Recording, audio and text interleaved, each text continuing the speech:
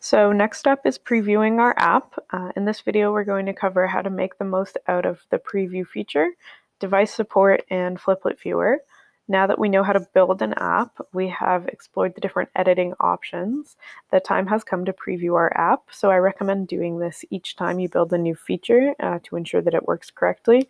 It's really easy to toggle back and forth. You can also change the device view basically on the screen while you're editing, so you can switch from different devices. You can see the device in the background changing, and we now have larger, medium, and small browser views, so you can check that your photos scale right across and that everything is responsive. So let's switch back to iPhone and then move into preview mode right here. So you can see that preview mode is a bit darker than the other screen. This is because we want you focusing on the content that's actually on your screen right here. So you're going to want to just click around all the different options and make sure that they work the way that you want them to. And it's good to have a separate document open or a good old pen and paper just to take some notes on errors or anything that you notice that maybe doesn't flow quite the way that you want it to, or any improvements that you might be wondering about. We can always help you out with that, or you can check with somebody else on your team. So when you're testing your app, you want to make sure that you click on every single button that's available, every single link, every single image inside the previewer to ensure that the end user won't run into any errors.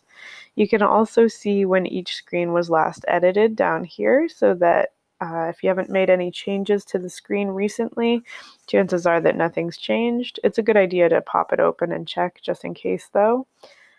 So we will cover device support now. You should always preview each section of the app using whatever device that it's meant to be used on in the end. So if you're creating an app for mobile only, you probably just want to swap between the different mobile phone views up here. If the app is also going to be available on iPad or Android tablets, it's worth your time to take a look at that option there. So, if it's not going to be used on a browser, maybe don't preview it in that device. All Fliplet apps are responsive in that they adapt to the size of the screen that they're being viewed on. There's definitely still a chance that something might look off just because photo resolutions do vary. So if you don't know what you're working with, then it might look pretty pixelated on the web, so it's always good to check these things out. And it's fairly easy to narrow down which devices to preview on, as we have a handy list right up here at the top. So for example, if your company only uses iOS devices, it might be good to just preview on iOS and save yourself some time. So you can always view our documentation on supported devices by selecting the link at the bottom of the device previewer window to learn more. And we always recommend using the preview function on your browser with the most up-to-date version of Google Chrome. So next up is Fliplet Viewer. As you can see on the right-hand side over here, there's a reminder to download and test in Fliplet Viewer. So if you open that up, you get step-by-step instructions on how to get Fliplet Viewer on your device. As long as the most up-to-date version of your app is saved in Fliplet, you'll be able to log in with your Fliplet credentials and view and interact with any updates in real time on your mobile device, which is pretty cool. So you don't always have to push updates to the app or launch the app to view it on your mobile device. So one major benefit to viewing the app through Fliplet Viewer is you'll be able to see the transition animations the way they were designed to be viewed on your mobile device. Inherently, they just look a bit better than on the computer.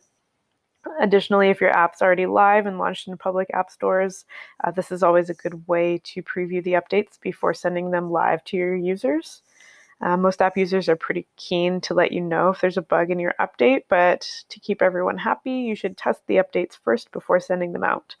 Additionally, you can invite your colleagues using this handy button right here. So if you want to send it to your teammates before sending it out to the app stores or Google Play stores, then that's a good idea here. You can also control what type of access they get, but we'll go over that in a different video. You'll see this video covers mostly the first stages of testing, since we're only using Fliplet Viewer and we haven't launched the app to anyone, let alone any users. That's okay. Continue to test away and let us know how it goes. And then the next step we will cover will be publishing. if you test anything and you want to edit it right away, I would just swap back to edit. You'll go back to the page that you were viewing and you can change whatever you need to right there. So stay tuned for the next video.